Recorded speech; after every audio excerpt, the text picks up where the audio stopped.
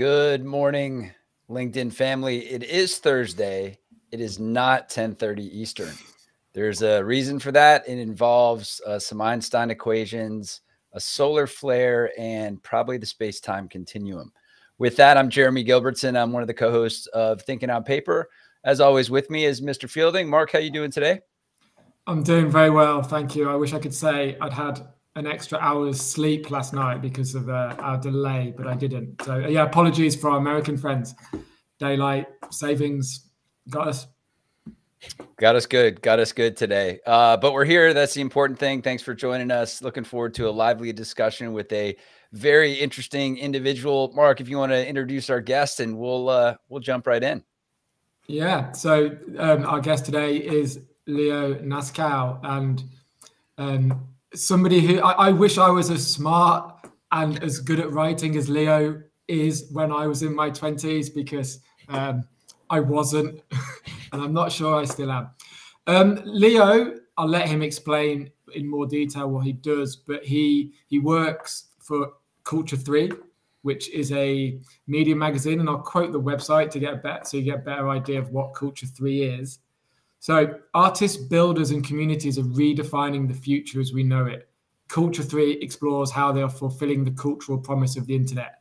We exhibit the creativity of Web3 artistry, the use cases developed by Web3 builders, and the communities augmented by and built on blockchain.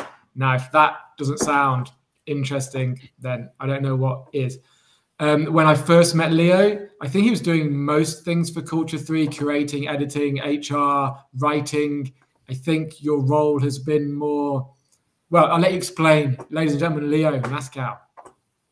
Thank you so much. That's a very kind intro.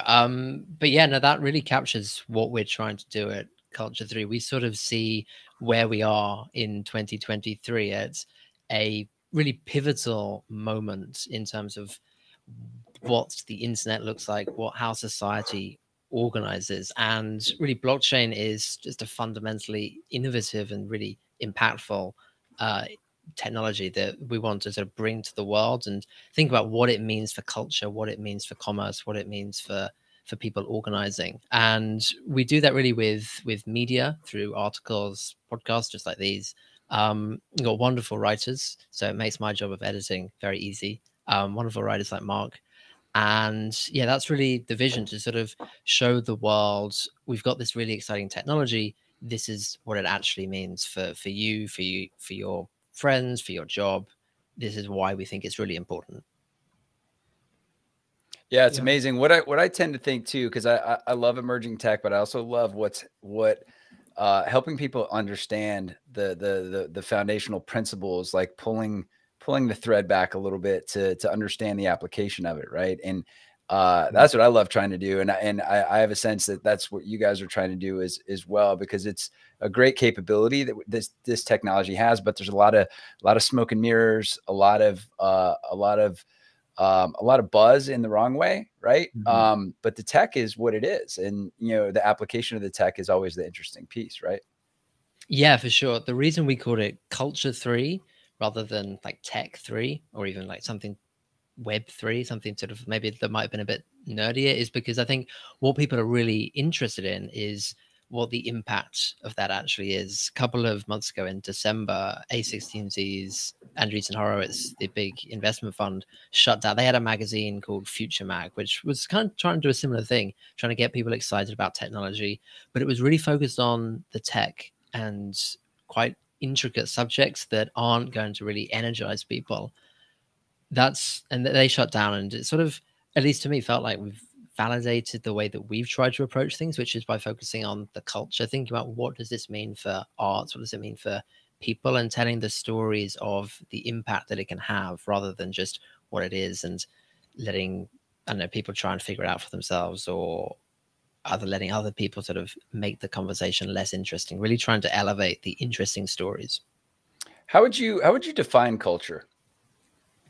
Yeah, we think of it really broadly, because you can just say arts and culture and people sort of think of pictures, film, music, but I think it's much broader than that. It's also fundamentally, it's about our values, what we think is interesting, what we elevate in society, where status comes from. Sort of, we have it starts with things like what we see in films and things like I saw Hamilton last night, and one of the big themes in that is that you should really stick strong to your beliefs.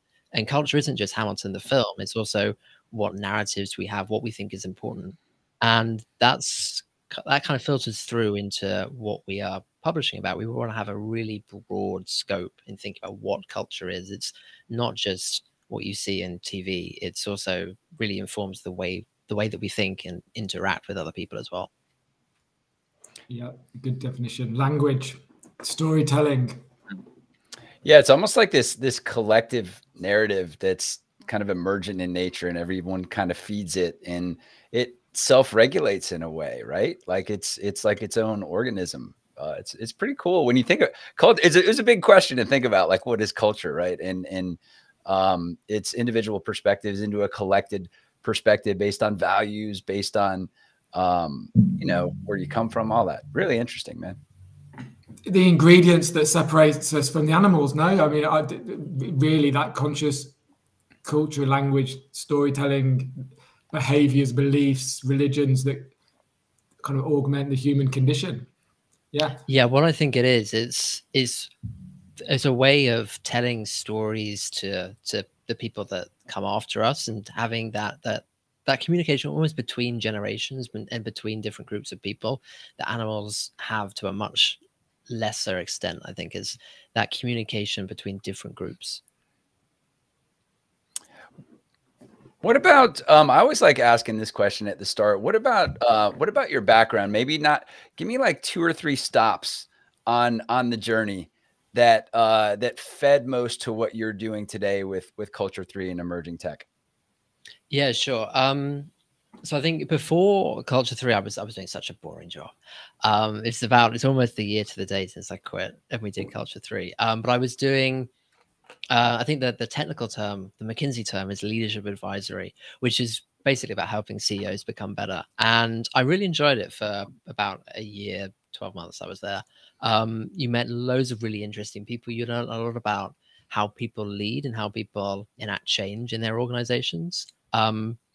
I kind of found it quite boring because it was sort of the same thing over and over again. It was a bit sort of being someone on the production line. But in terms of having that insight into how change actually happens within an organization, I found it really interesting. And before that, I did lots of content stuff, really, sort of running magazines and things like that. And that's obviously fed into what we're trying to do at Culture 3 as well. That's been useful too. Nice. Yeah. So I want to speak about I know that you did a report recently on charity and Web3, but before we get to that, so if everyone doesn't know, I do some writing for Culture 3, and when I focus on Film 3, and one of the questions I always try to kind of take with me into this is something that you said, Leo, when we first met about Culture 3, and kind of why Web3? Like, what is Web3 doing to make the particular art form, so for me it's cinema, better or more open? Like, what is it about Web3 that doesn't exist elsewhere that is making the creativity and the process better? And I know, so I focus on Film 3, but you cover music, film, fashion, art. I know there's a lot of technical stuff. Which of those do you think is best geared up to use Web3 for big, wide success? Is it cinema? Is it music? Is it art? Is it fashion? Is it any of the other things that you cover? And why do you think that is? It's a really interesting question. I think 2 sorts of areas worth thinking about: art, sort of digital art, and there's an interesting area in commerce as well. Culture 3 is also co-founded by Misan Harriman, who's chaired the South Bank Centre in the UK, and he pinged me someone on the Substack, which was talking about digital art as the next $1 trillion asset class, which is a huge number. The securities market in the world is worth $13 trillion, and the art market is worth 40 billion. So digital art is going to be $1 trillion market. That would be huge. I think that's optimistic, but art is really interesting from a Web3 perspective for, I think, 3 main reasons. First is it just makes digital art something that you can prove the authenticity of. in a way that you couldn't before.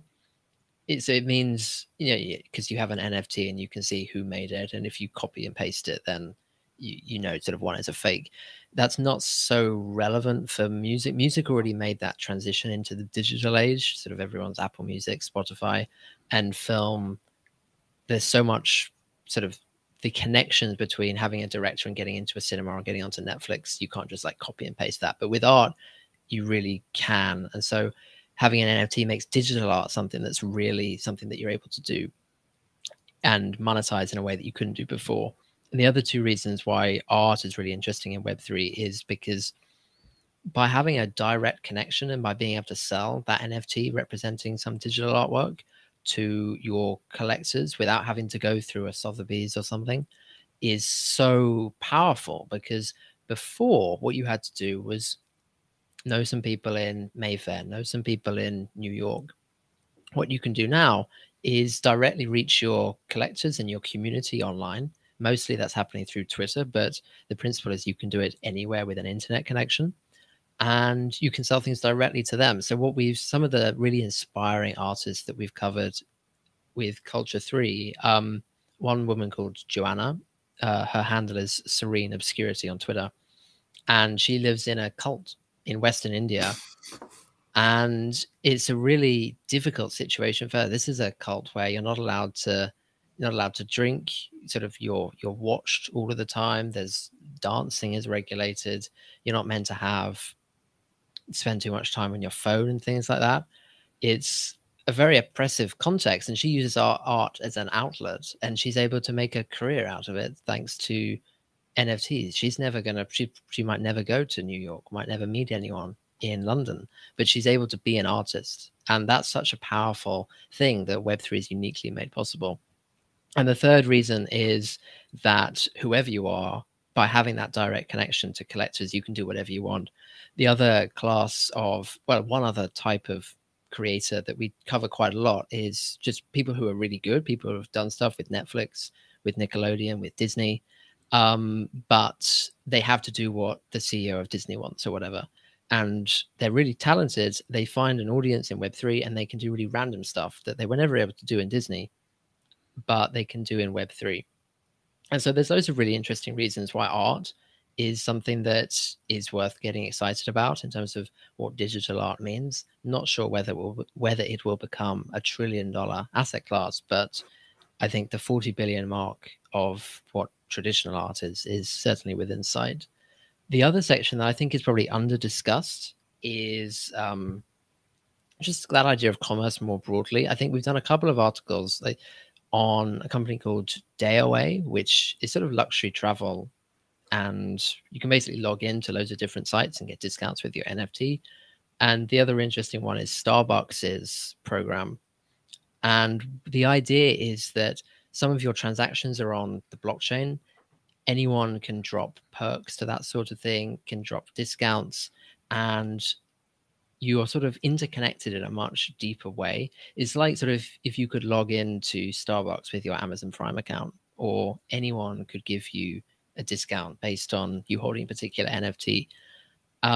This sort of thing happens in the real life. Like right now, you can use your Starbucks reward stuff to book airline flights, but it's really difficult to organize. It's cumbersome to organize, and you have to go through Starbucks to do it. By having these things as an NFT, well, not as an NFT, when your transactions are on the blockchain and can be read, there are privacy elements to be discussed, but when some of that is public, you can do so much more interesting stuff just in terms of commerce, in terms of selling things, in terms of branding, promotions, discounts. That's something that I'm really excited to see develop over the coming years, as well as art. Go, Jeremy. Unpack that. Did you see my wheels turning? Well, yeah. So Leo, your perspective is super interesting to me because you see a lot going on from multiple facets. You have the different categories, you have the emerging tech underline, and you're seeing what people are doing in interesting ways. So the way I look at what happened in this first round of Web3, not just the rug pulls and all the nonsense, but also like people putting projects out there that were just more experiments, more like, let's see what this thing can do. rather than let's come up with a concrete way to generate value in an exchange between someone making something and someone buying something or someone using something, right? So what I would like to know is, the key balance to me is how easy is this stuff to use, interact with, and if it's not that easy, is the value on the other side of the equation of using it more than you would get in a traditional use case? So for example, like, is it a deeper connection to something? Does it give you access to something that you couldn't get by being on an email list? So who is doing things really well to simplify the activation of a relationship in Web3? I think the main thing that needs a bit of work is, like, this is obviously a user experience question, but that's almost become one of those buzzwords, and we need to be specific, I think, about what we actually mean and which steps we're focusing on when we talk about user experience. I think making it easier and safer just for people to hold NFTs and to buy them is a really important thing. And I think a lot of that is going to come with people not holding their own wallets and things like that. I think that's probably an unoriginal. People have probably heard that perspective before, but I think it's important. And I think the other thing that maybe gets talked about less often is making it easy for businesses to really use on-chain data and to manage their community and to sort of have insights and to understand their community. And so there are some startups doing this. There's a bunch of different companies. Like one that comes to mind is called Chasm, Kazm.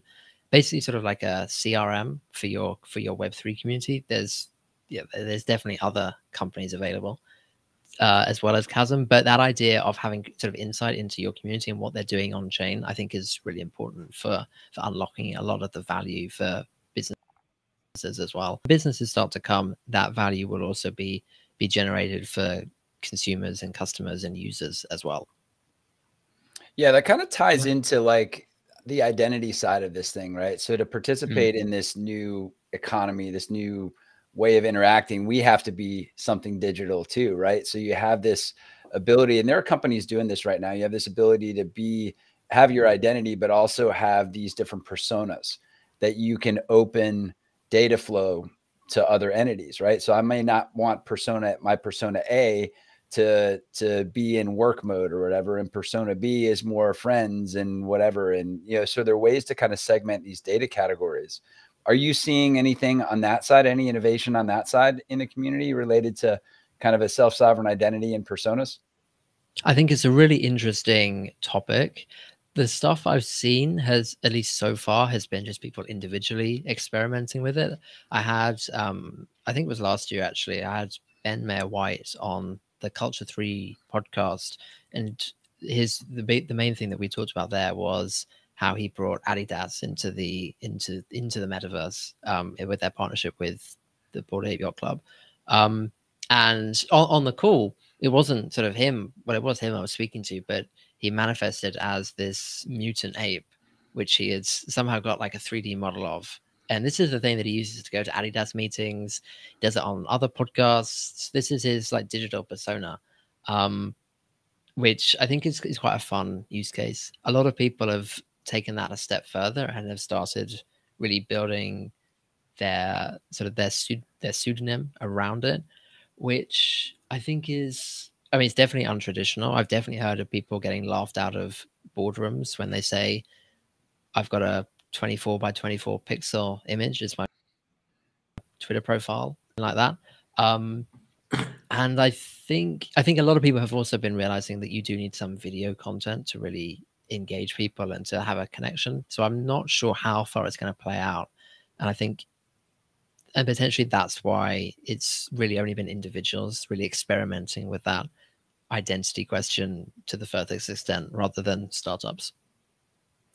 It's like an extension of the PFP, isn't it? I remember a few months ago, people were on LinkedIn and Twitter. There was this row about, oh, okay, you don't have your PFP on LinkedIn, then you're not really in this. Okay, you're not committed or whatever.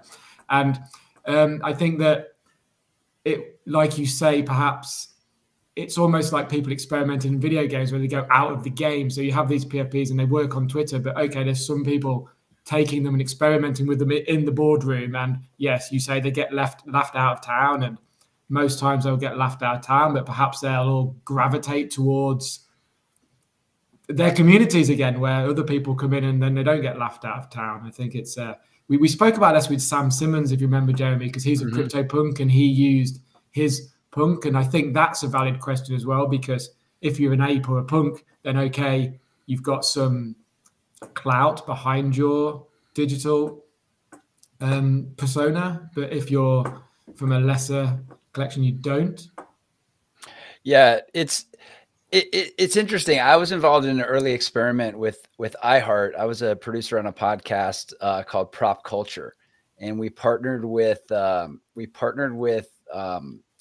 Adult Swim comedy team. They're kind of a Turner offshoot and based out of Atlanta. Super funny guys.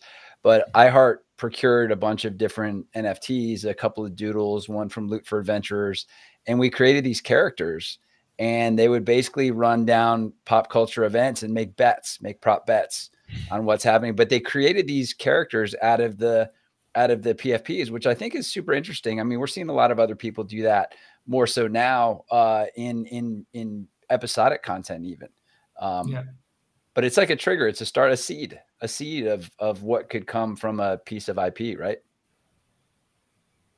Yeah. The other thing to bear in mind, sort of like when you have your ape as your profile picture, is that as well as it giving you clout, you're also sort of becoming part of that community is a double-edged sword. You're getting some clout from it, but also if things take a turn for the worse, your reputation is built on you being identified by that image. And apes have done pretty well so far, but we've seen plenty of other collections not sort of last the distance, and there's no guarantee that apes is going to be around in 5 years. I mean, sort of you'd be silly to bet against it, and there's a big opportunity cost to betting against it, but there are no guarantees in Web3. And so when you're thinking about something as permanent as identity, I think you have to be careful to make choices that you're going to be comfortable with for a long time.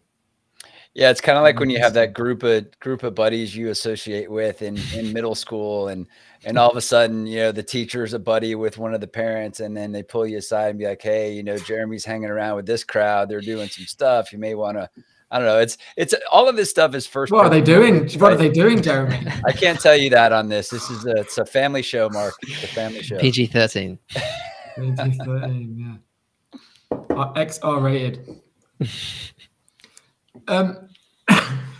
Just going back to what you were saying about the kind of cross-pollination of brands and with everything being public on the blockchain. So if a brand, a new drinks brand wants to associate themselves, let's not use drinks, that's too boring. Let's say a new virtual fashion brand wants to associate themselves with an NFT collection, they could do airdrops to everyone who owns a Clonex, for example, and they kind of build on that. But also, I know that there's a few writers experimenting with that. Is any of the artists that you've covered, are they exploring ways to take airdropping and kind of piggybacking on other communities to the next level? Have you seen any of that kind of done successfully? I think the main example that comes to mind is Storyverse, which you know pretty well. What Storyverse is founded by Justin Waldron, who co-founded Zynga, which is pretty big for him. And he knows basically sort of, gaming is his big thing, but he's thinking a couple of years ago how he's looking at generative art and art blocks and thinking, how can I make something like this for writers? And the idea is to essentially create comic book episodes where the choices that you make affect the narrative and how that develops. I think I've explained that sort of decently. I'm not sure if I've explained that badly or not, but basically you make choices. That's about right, yeah. And then how the narrative evolves and what the story looks like becomes interesting. And the other key point is that sort of your NFT sort of gets adapted and it becomes like a collectible. And then, so what you're doing there, and so the idea is to sort of mint, everyone can mint like a free NFT, which is the first episode of the comic. And then by episode 20 or season 3, you've got some unique stuff. And some of these are more valuable than others based on how the narrative has gone, based on the market, whatever. And you can do really interesting things there because, I mean, you can also integrate sort of whatever you want, fashion, drinks, you can integrate that into the story, and maybe your NFT can take on certain characteristics, and you can also airdrop stuff to people that have a certain type of that comic book NFT, people that have made certain choices. And those sorts of things, like fundamentally, it's just bringing choices on to the blockchain, I think are really interesting. Like there's definitely lots of opportunities to innovate around that in all sorts of areas, in all sorts of verticals. Storyverse is just one doing it for writing, but I think it could go a lot further. Yeah, Mark, and you have some experience working with Storyverse, right? How has that been so far? It's very new, but it's a lot of fun for me as a writer, just because, and this kind of harks back to what Leo was saying about the real writers who are working for Disney, and they get to come here and just go nuts and write all their dream stories. And for me, it's very early, but it's a good excuse to do that. It's a lot of fun. It's very dialogue based, so there's no like exposition, so everything has to be dialogue. So for a writer like me, it's very good training to think about how to drive the story along just using dialogue, which I'm finding very interesting. But it's the first chapters out. There's only 4 of these at the moment, so check out my LinkedIn and I'll send some links to you. You can see it. It's good fun. It's very similar very similar to radio writing, in that every 10 words has to drive the narrative forward. So it's actually, you're a writer, so can give us some advice, Leo, on writing good dialogue. Let's just have an aside on that. Well, I think writing a good 1,000-word piece is very different from writing a 200 character tweet or a 10-word story. Adapting to the short form is something that I did not get it instantly. If you go back to, I think our first Culture 3 tweet was sometime in July 6th, I reckon. I think our first like intro tweet is pinned on our profile, culture3.xyz. And it's so bad. It's such a bad thread. Don't ever look at your old stuff. It's the worst. Like I look at old stuff. But you also see how far you've come. Yeah, that's true. That's true. But yeah, no, I think I just became more ruthless in cutting things and being concise, in just focusing on things that are interesting, new for the reader, and are driving the narrative forward, and focusing less on sort of just description. And the other thing is focusing on things that a reader is going to learn from, or something they can earn money from, or something that they can yearn. Like a lot of people just do, I made $10 billion trading CryptoPunks or whatever. I think thinking about those 3 things, learning, earning, yearning, has helped me have a bit of focus with the writing really short form stuff, at least on Twitter. How's your short form game, Jeremy, these days? So I've had an interesting exercise in this, just with my music background, but also with my writing background. So initially, when I got into like making music for ads, this was like 15, 20 years ago, I was a songwriter. I would make songs, but now I was being asked to generate a very similar emotional response in 30 seconds or 45 seconds. And then you get into sonic identities where you have to do it in 7 seconds. So how do you do it compelling in 7 seconds? You have to have frameworks, just like Leo mentioned. What was it? The learn, yearn, and what was it? The last one? Earn. I love that. Just having just a simple moniker that kind of keeps you tight. And we always say, my good friend, another music producer and partner in Tune Welders, my company, always says, "Don't bore us, get to the chorus." Right. So it's kind of like, yeah, very true. Mm-hmm. Yeah, he doesn't like yes. Yeah, yes, and Kraftwerk are not. Even though I like both of them, do not get to the chorus ever. Awesome. Yeah. Sorry. Go ahead. Do you want to? I could have one more question before we speak about the charity work, and that's kind of about the culture of Web3 at large. And I know that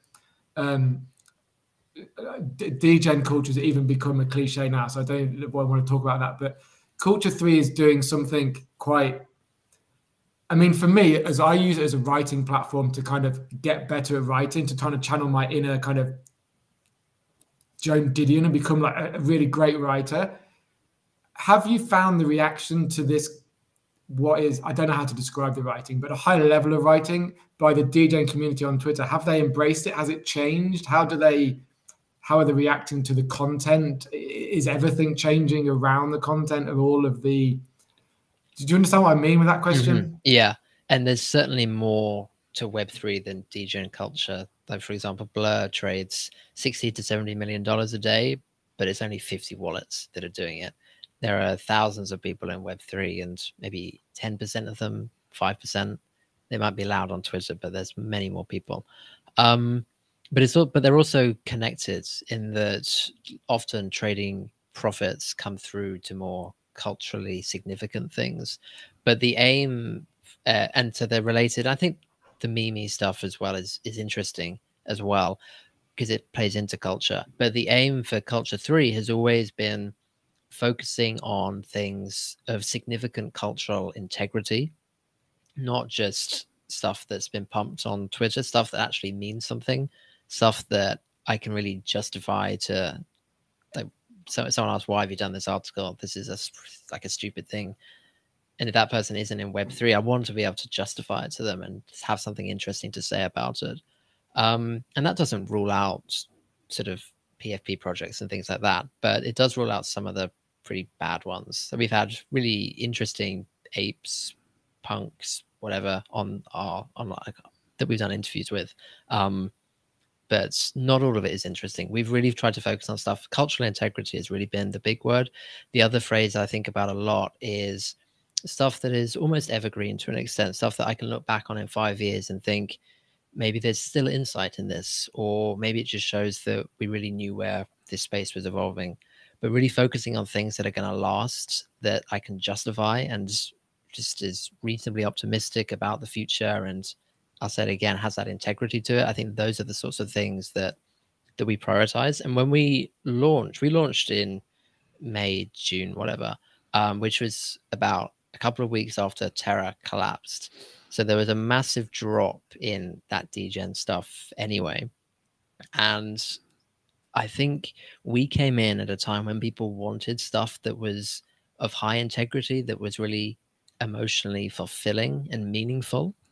And it's very easy to say, to sort of turn around and say, yeah, this was a great situation coming in just after the crash. Maybe it would have been easier to launch when Twitter was awash with Web3 hashtags and things and Web3 bots. But we came in at a time when that era has felt like it was passing us forever. And I think to an extent we really did tap into people wanting stuff that was different, wanting content that they're proud of and were really fulfilled by as well. Nice. Yeah. So quick shouts to some guys in the chat. Gabriel was the first one in today. Good to see you in the chat. And we actually have miraculously both Rich Tella and Tom Gillespie in the chat. How does that work? It was the solar flare thing that happened today that ended up making all of that work. So good to see everybody. Along the lines of that last discussion point there, Leo, there's a question that always is at the ready in my head when someone presents me with a project or an idea that uses Web3 tech, whether it's blockchain, whether it's blockchain plus CG modeling, 3D game engines, all of that kind of stuff. I always ask, at least in my head, sometimes externally, does this even need blockchain? Is this execution more complicated by blockchain or enhanced by blockchain? Have you had similar, what are your thoughts on that? I think it's a really important question to ask. Not only because like putting something on the blockchain is just difficult. Like Ethereum only has, I can't quite remember the number, like a few hundred gigabytes of data on it. You can buy a hard drive from Amazon to store all of the data on Ethereum for $50. So putting something on the blockchain is a massive hassle for one. But it's also just been a hype thing for the past couple of years. Not so much these days, but it is a hype thing. I think it's a really important question to ask. Definitely the question that I ask quite a lot when I'm thinking, articles that we might be running on Culture 3. Do you really need a blockchain for this?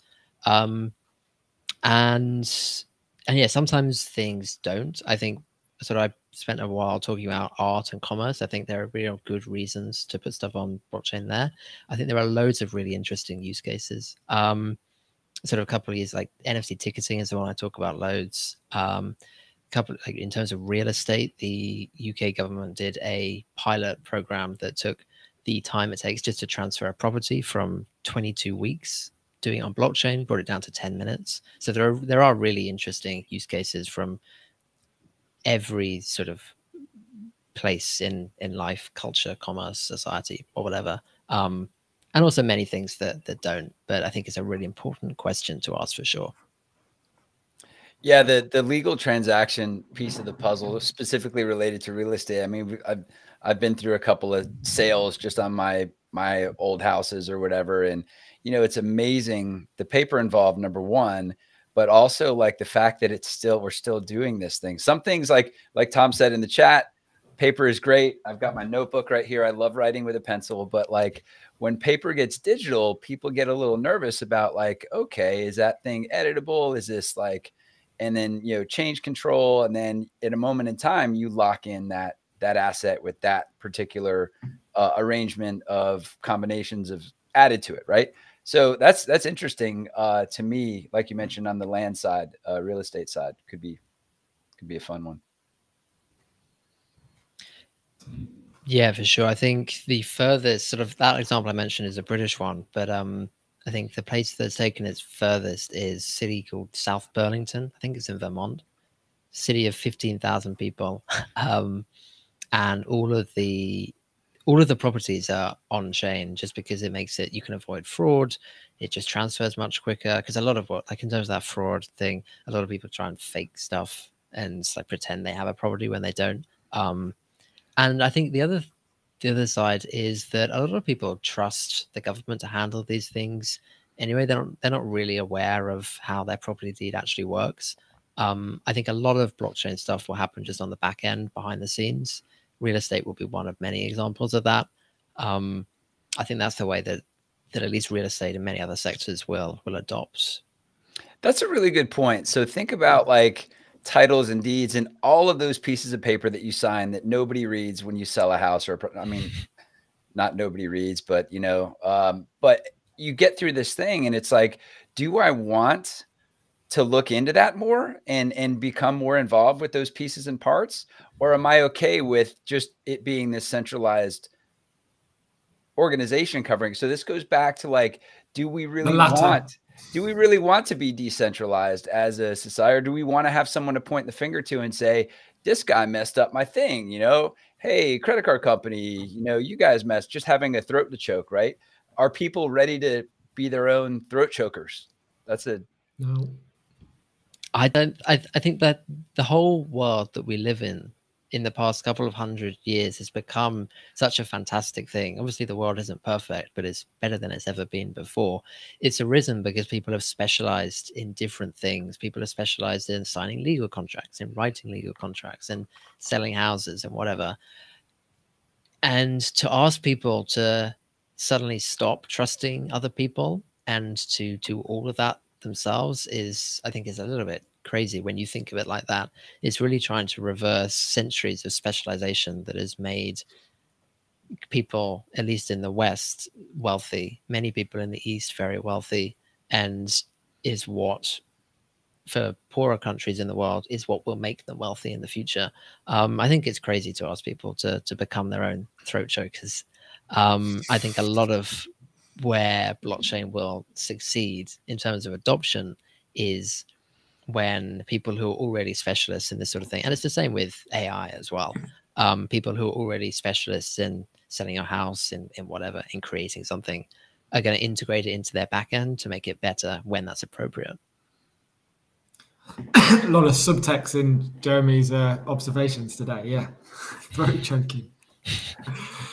Yeah, we got to keep the narrative interesting, right? We're all on that storyteller train. Well, so, okay, I think that's a nice segue then, talking about the East and the West and poor countries finding a way. I know that you've done a recent report on philanthropy and Web3 and charities, and how, from what you said and what I've seen, there isn't really anything like it out there. So anyone who's listening, who's interested in charity and Web3, they should read it. There's a link on my profile. We'll put one in when we do our show notes. Could you explain about the report a little bit, and what are the opportunities for philanthropists and charities in Web3? Yeah, sure. Moving the topic a lot. I think it's been a really interesting topic to be researching and writing about over the past 4 months. Basically, what it is, it's a 44-page report on, as you say, what charities can do in Web3. It's at culture3.xyz/insight. And yeah, no, it was fantastic to do it. We did it with Save the Children, with WaterAid, some Web3 people as well, World of Women, which is a really interesting PFP collection. But I think we split it into 3 sections in terms of what Web3 actually offers. Sections about community, about money, and about information. And really what we were focusing on when we were approaching these sections was what can you do with blockchain? What can you do with NFTs? How can you do stuff in a better way than you're already doing before? The community side is really interesting. I think for pretty much every organization in the world should really be thinking about, how can I make my customers or my donors feel like they are part of this company's mission or this charity's mission? There's so much that you can do with NFTs to welcome people into a community and to gate that community with that token. And then you can do, kind of normal marketing stuff and engage them in ways that marketers are probably quite used to doing. But you can use NFTs to create that sense of community. We've seen it happen in quite a few different sort of huge organizations. Like one example is Man United Football Club, that released their NFTs a couple of months ago. They've done some really clever things in terms of basically airdropping you interesting stuff to make you feel like you belong to this organization. And I think charities can lean into that more than most, because their mission is so obviously empowering. The mission of Man United Football Club is to score goals. The mission of Save the Children is to save the freaking children.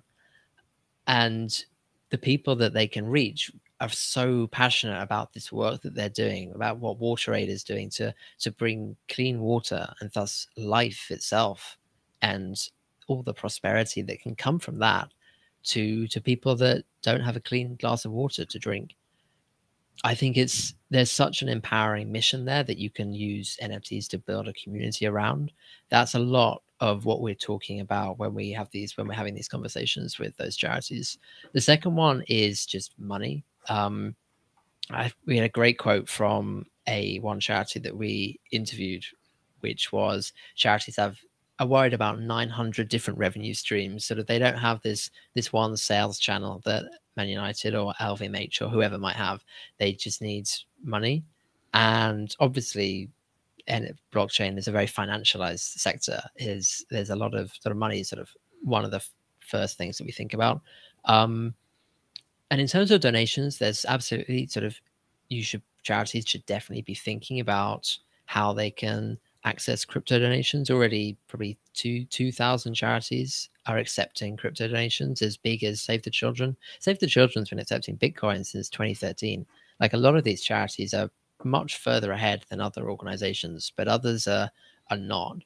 And that's a really important dynamic, because we live in such a global marketplace for charities, and an audience that is increasingly digital and increasingly is just going to go to those charities, even if they're the other side of the world. You need to be competing with so many more charities to really stand out. So crypto donations is something that is probably the first thing to think about, but also money, just in terms of how you distribute it as well, by sending money to West Africa or something. It's much sort of Western Union or whoever are going to charge a major fee. If you can do that over the blockchain and pay 0.1% or something, that's saving lots of money. One great example is World Food Program, who have been doing stuff on blockchain since 2017. They saved millions of dollars in fees and in payments and in whatever that can have a tangible impact on their programs because they're doing stuff within it with Bitcoin, Ethereum, USDC, which had a bit of a bubble over the weekend, but looks like that's fine. And the third thing is money. Sort of just like you can send money over the blockchain, you can have better information sharing, better transparency as well, that facilitates that collaborations. I mentioned World Food Program. Their operations in Jordan and Lebanon are coordinated much better with UN and other organizations that are local to just share information to make sure that, for example, refugees traveling through that region get cared for in a better way because there's more information available on the blockchain about what is actually happening on the ground. So I think those three things: community to really engage your donors, money to just become more efficient in terms of how you raise and how you spend, and information just to facilitate greater transparency, which donors are increasingly looking for. I think those three things are the main themes that we found in our research that were really interesting. Fascinating. That's awesome. Yeah, the one thing I always thought about with charity applications of Web3 is you have this community of people that really care about a cause, right? And you have means to create transactions that are not just monetary, that are almost barter system driven, right? Where, if my superpower is, I don't know, say filmmaking, right? Or shooting content, Mark's is a writer, we're part of your charity. Now, like through like a DAO structure or through some form or fashion, we could have, I always call it our superpowers encapsulated, right? So our superpowers could be applied in service to the nonprofit. And maybe there's some sort of return that comes with that, whether it's reputation based or giveaway stuff, but not necessarily monetary. Because there's a history of that. There was a cruise line. We actually ended up doing some music stuff for like 8 or 10 years ago, related to people would get on these cruises, but they would cruise to some place where they would rebuild a village, or, would do something really, really interesting like this Work Hard, Play Hard. My buddy Sean did the similar version after Katrina in New Orleans, where he got us all on a bus and we rebuilt houses in the old Fourth Ward, but then we went to Jazz Fest right afterwards. So I think there's a desire for people to be more deeply connected with the charities they support. Couldn't this be a great way to make that happen? Absolutely. That sounds like charitable tourism. You have to be careful with the messaging, eh? Totally. Yeah, that's true. I've just seen the comments on the side saying the best design of charity would be a cult, which I think there's some truth in that. There's a great essay called "After Authenticity" by a guy called Toby Shoren, which has changed my thinking on cults quite a lot. But they definitely can be good. But yeah, in terms should be lent into. Otherwise, cults just get a bad name, and that would be unfair. But yeah, that's 2 weeks running where we've been bigging up cults, Jeremy. There's a through line coming. We don't know where it's going yet. Stay tuned, everybody. But yeah, sort of the big thing that's exciting about what you can do with blockchain is that word that you mentioned, Jeremy, reputation, and the work that you do can be on chain in terms of sort of you've contributed this, and it might not be contributing money, it might be contributing like some media, some footage, or some music, or even some sort of insight on thinking, some strategy. Sort of the charity can basically put something on the blockchain that says, like a reference that you get at the bottom of a LinkedIn profile. I mean, it depends how hard you're grinding on LinkedIn. I don't have many. But something that says, we verify that Jeremy has produced this fantastic piece of work, and that, as well as being sort of reputation as we use it today, can also facilitate, I would imagine, other use cases that we might speculate about and others that we can't even imagine. Like we talked about airdropping quite a lot. Sort of if those relationships between charity and volunteer are something that are really provable, then I imagine we'll see a lot more people leaning on that to airdrop stuff and to share things. And I think there are probably loads of other opportunities that that will be pretty common in the next 5 years that we can't even think of today as well. One quick thing on the airdrop piece is, you know, everyone associates that with the, you know, kind of the previous phase of the NFT boom and quasi busts and all of that, right? But what the tech behind an airdrop can do is let you respond very quickly to a targeted group of people. The connection's already built. It's already made. You don't have to go through your email list. You have to go, well, hey, I've got this audience who does this and this guy does that. It's this automated procedure. When you have an opportunity as a nonprofit to reward a very specific hyper-focused niche of your community, you can do it really quickly with this. And I think that is very compelling. I would agree with you. Yeah. Yeah, I agree too. Awesome. Well, guys, we're at time or approaching it, guys. Do we have time for our quick hits? Do you want to land some quick hits on them, Mark? Yeah, just first, were you on the debate team at Oxford, Leo? You speak very well. No, I wasn't on the debate team. I wasn't. People on the debate team spend too much time debating and not enough time doing. Okay. So, yeah, couple of quick fire questions, yes or no, or some other answer. Community or utility? Community. Code is law, yes or no? Oh, no. No people. Norms. Yeah. Apes or punks? Apes. I like the storytelling. Fiction or non-fiction? I have to go non-fiction, but that's a tough one. Ethereum or Bitcoin? Oh, ETH. Yeah. Reggae, heavy metal, or drum and bass? Oh. I'll go for reggae. Again, yes. I think reggae is winning 4-0. Awesome. Thank you. Amazing, Leo. Such a pleasure connecting with you, and I can't wait to dive deeper into this this paper that you guys just produced related to the nonprofits. I'm going to do an even deeper dive and more consistent jumping around in Culture 3. We'll be sure to post all the links.